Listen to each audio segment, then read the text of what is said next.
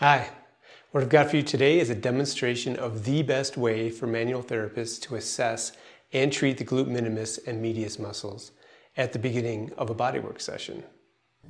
Why should I care about the glutes? My client has leg pain, not hip pain. The glute minimus muscle is the #1 source of pain in the leg and lower leg. That's why. That's how pain referral from muscle trigger points works.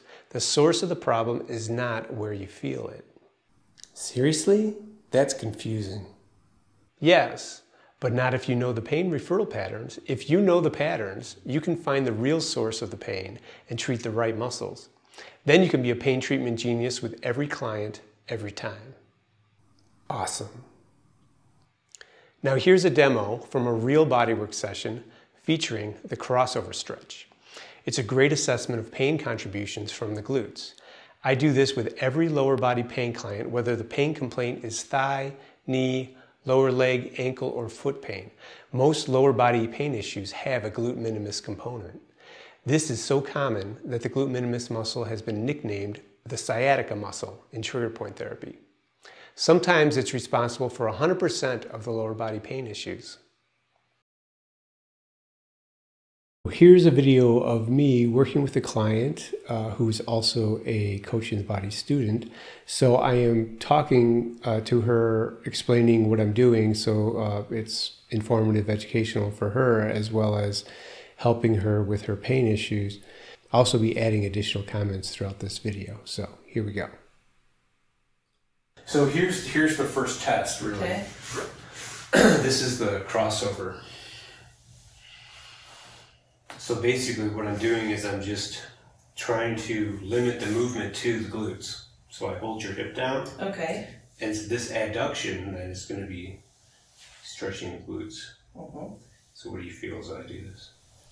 As I hold her hip down, that prevents the movement from going into her low back. So her hip can't rise up and her lumbar spine is staying stabilized, her sacrum is stable. So all I'm doing is moving her leg. And when I limit the movement to the leg, I'm basically, with that adduction, I'm just stretching the glute minimus and medius fibers. So it's a very controlled and isolated stretch. I'm getting a sensation in my lower leg. Okay, yeah. My calf area? Or, yeah. And a little on the outside. Yep. Yeah. So this is a great test because basically I'm stabilizing your low back by holding your hip down. Okay. And I'm only stretching the glutes. Okay. And shortening your adductors. Yeah. And I'm doing nothing with the ankle. It's totally neutral. Okay. So in order to move your, this muscle or your tib anterior, I have to do this, right? Or for peroneals, I have to do this. All right. Okay. But I'm not. And you feel it there, right? Right. So that is referral from the glutes. So that's the great thing about this stretch, is that you are able to isolate the movement to the glute minimus and medius and get a stretch for those muscles. And often when you stretch muscles, that will bother the trigger points and that will elicit the pain referral. That's very common. It's also very common that a person feels just part of the pattern, not the whole pattern. Here on this diagram is the pain referral of the glute minimus. So where the X's are is where the trigger points generally are that produce this pattern. So this is more of the abducting fibers, more of the anterior fibers of the glute minimus, and then they will produce referral pain into the glute max area, but very commonly down the entire leg, all the way down to the ankle. And it's common for people to feel just part of this referral pattern, not the whole thing. So someone might only feel it in the upper leg, or someone might only feel it in the lower leg, they might only feel it in the lateral knee. On the right-hand side here, we have more of the posterior fibers of glute minimus. So these more posterior fibers, where these X's are, these tend to produce a more posterior pain pattern. So glute max area, and then down the back of the leg, down the posterior leg, down the back of the thigh and calf area. A little bit on the top of my foot just a little bit for some reason. Yeah, because that the referral chains. So glute minimus will go here into your peroneals, tib anterior, adductor, hallucis longus. Okay. And you'll get it on the top. That's satellite referral. Okay. Right. Otherwise, I would have no way to. I mean, this would just be a total mystery. Yeah.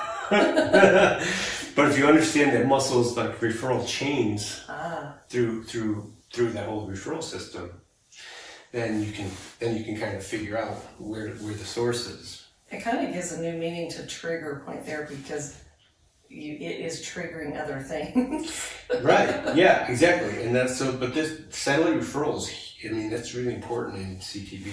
So satellite referral is when one muscle's referral pattern is going over a more distal muscle, and then that muscle then gets bothered and creates its referral pattern. So you have a chaining effect where you can get sensations from referral pains that are far removed from the muscle that you're actually stretching. So it's the referral is chaining through different muscles, and they produce their patterns. But if you know the patterns, then you know what muscles patterns are going over other muscles patterns, and you can pretty much figure out what muscle is ultimately producing the referral sensation. In this case, she's feeling top of the foot pain, so dorsal side of the foot pain, and that is locally from the extensor digitorum longus. So this is the extensor digitorum longus muscle, right? So it's an extensor of the toes. It lives here, and its pain referral goes to the top of the foot here. So what's happening is the glute minimus muscle is producing its referral, which is going over that hallucis extensor digitorum longus muscle, and then it's producing its referral to the top of the foot. So you can, if you know these patterns and you understand that satellite referral, one muscle can be a key and cause another muscle to refer its pattern, then you can kind of go backwards and be like, okay, she has dorsal foot pain, top of the foot pain when I'm adducting her leg. What could that be from? And you can trace it back to the glute minimus muscle. If she had a dorsal foot pain issue, an active pain issue, and I just treated her local digitorum longus or extensor digitorum longus muscle, that might make this pain go away, but it would come back probably pretty quickly, within a day or two probably, because the source is really the glute minimus muscle. So if you don't treat the source muscle, the relief doesn't stay. What do you feel here? More on the top of my leg too, on the outside top. Yeah. Okay. So basically, when I bring and of course a little bit here. Little there. Yeah, because I am stretching that.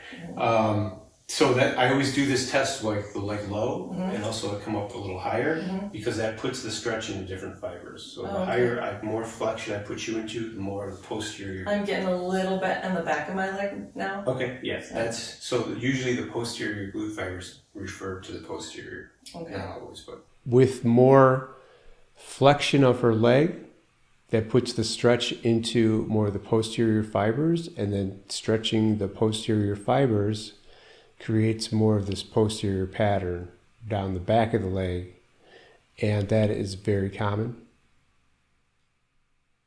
And okay, and this also gives me a benchmark of where I'm trying to memorize what your angle is here when you're starting to feel that. Okay.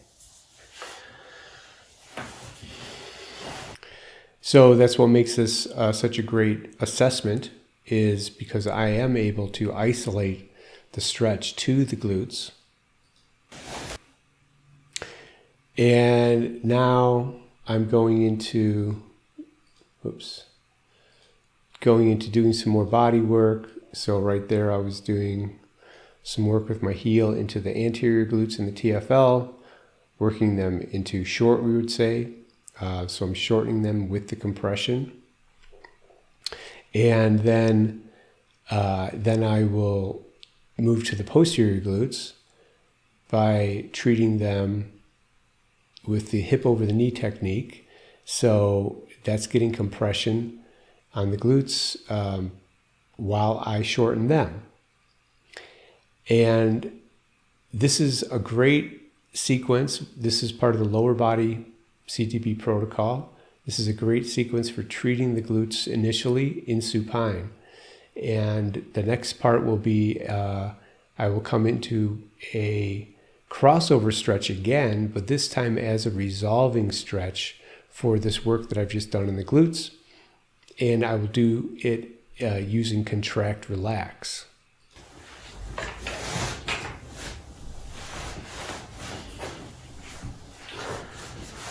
Okay, now go ahead and push out into me. Yeah, good. Hold that, inhale.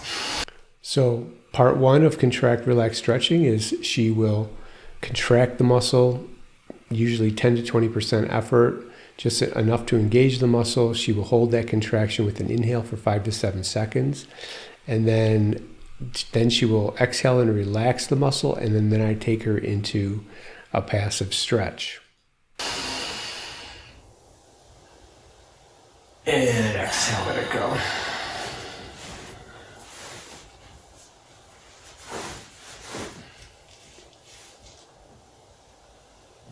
Okay, what do you feel? Maybe just a teeny bit on the outside of my calf. Okay, so we've already improved the range and like took down the referral to some. So you could see that that was quite an improvement in range of motion and with less of the sensation. She was getting a bit in the lateral leg at the end of that stretch. So that shows that many of the trigger points have been reduced and resolved in the glutes through that work on the glutes. Now we jump to the end of the session after I did more work on her adductors, glutes, QLs. Then I'll come back down and I'll use the crossover stretch again as a resolving stretch at the end of the session. And I'll do a contract relax style again, but this time I'm going to add vibration. So using contract relax stretch with adding vibration is a really great way of treating trigger points, because what you're able to do, the vibration enhances the contract relax stretch. You're adding a neurological distraction while you're stretching, and that masks the habitual pain response from these trigger point fibers that are going to stretch, and it lets you take them into a further stretch that will further reduce the trigger points in those fibers.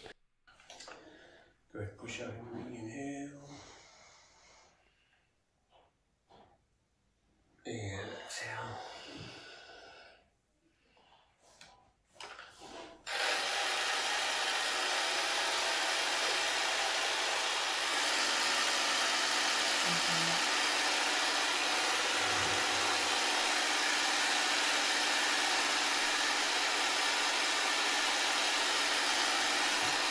So I'm letting her hip right up here because I don't have enough hands to hold her hip down as I use the tool and move her leg. And I'm not so concerned, I'm not using this as a test or as an assessment really anymore. I'm using it as a resolving stretch, and it's much better for me to use the vibration to get some extra resolution of trigger point fibers rather than holding down her hip. So there's still, she's still getting a strong stretch on those glute fibers.